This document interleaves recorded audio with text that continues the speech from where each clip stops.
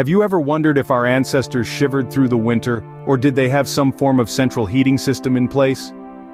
Picture ancient civilizations battling the chill of winter. Now imagine them not just surviving, but thriving, thanks to an innovation far ahead of its time. This is the tale of the hypocaust system, an ingenious central heating solution from ancient Rome.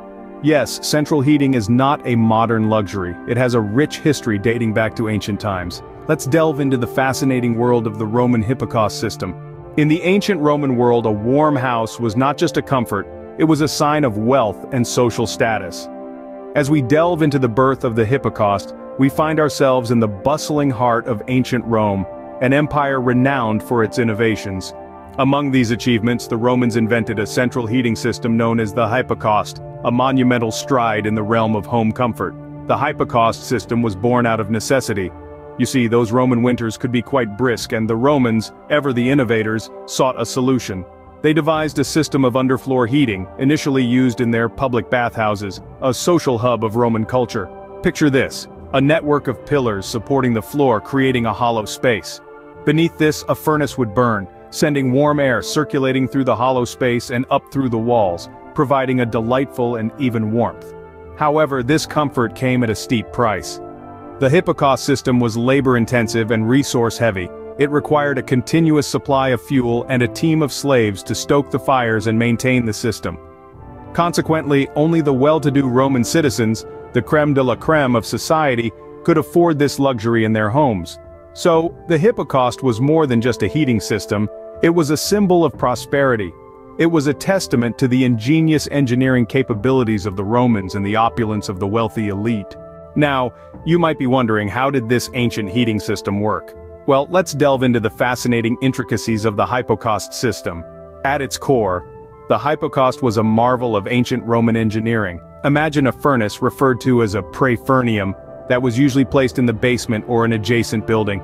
This furnace was the heart of the system, pumping out heat like a life-giving organ. The furnace was stoked with wood or coal, generating heat that needed to be directed and circulated. Here's where the real ingenuity comes into play. The Romans built a network of flues or ducts that ran under the floor and up the walls of the building. These flues were covered with a layer of tiles, creating a hollow space, a kind of underfloor and in-wall labyrinth. The heated air from the furnace was then channeled through these flues, turning the entire building into a giant radiator. But the Romans didn't stop there. They added a layer of sophistication to this system. The floors were elevated on stone or tile pillars known as pili. These pili created a gap between the ground and the floor, allowing the hot air to circulate freely, warming the stone or tile above. The walls too were double-layered, trapping the heat within and slowly releasing it into the room. This wasn't a system that could be slapped together haphazardly, it required precision, knowledge of heat dynamics, and a keen understanding of construction.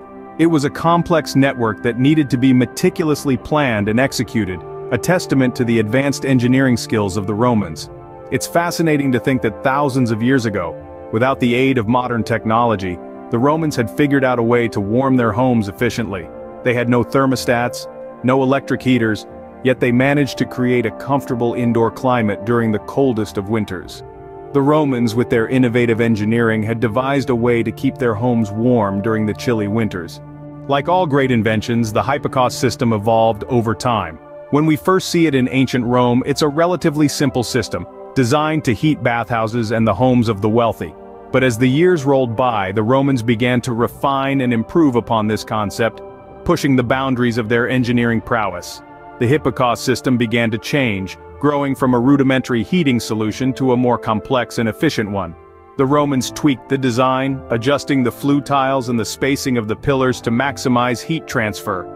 They also began to construct hypocausts with a dual purpose in mind, not only to warm up the rooms but also to heat water for bathing. This marked a significant evolution in the system, transforming it from a single-function technology to a more versatile one. But as impressive as the hypocaust was, it wasn't perfect. The system was labor-intensive and required constant attention to keep the fires burning and the heat circulating. It was expensive to build and maintain, and thus was mostly limited to the affluent. Moreover, the smoke from the burning fuel could occasionally find its way into the living spaces, creating a less-than-ideal environment. By the fall of the Roman Empire, the use of hypocausts began to dwindle. The intricate knowledge and skill required to build and maintain these systems were lost over time. However, though the hypocaust system fell out of use, it wasn't forgotten. The principles it used, of circulating warm air under the floor and through the walls, can be seen in today's radiant floor heating. Modern technologies have allowed us to refine and perfect this concept, creating systems that are far more efficient and affordable than their ancient counterparts. So, while we may not be stoking fires and tending to intricate systems of pillars and flue tiles, we owe a debt of gratitude to those ingenious Roman engineers. The hypocaust system may be a thing of the past, but its legacy lives on in our modern central heating systems. Let's recap what we've learned about the hypocaust system. This remarkable invention of the Romans, a testament to their ingenuity, was more than just a heating system. It was a symbol of wealth and sophistication. The Roman hypocaust system was a form of central heating installed in the homes of the wealthy. Its operation was quite intricate, involving a network of hollow spaces and tunnels beneath the floor and walls, allowing hot air to circulate and warm the room above.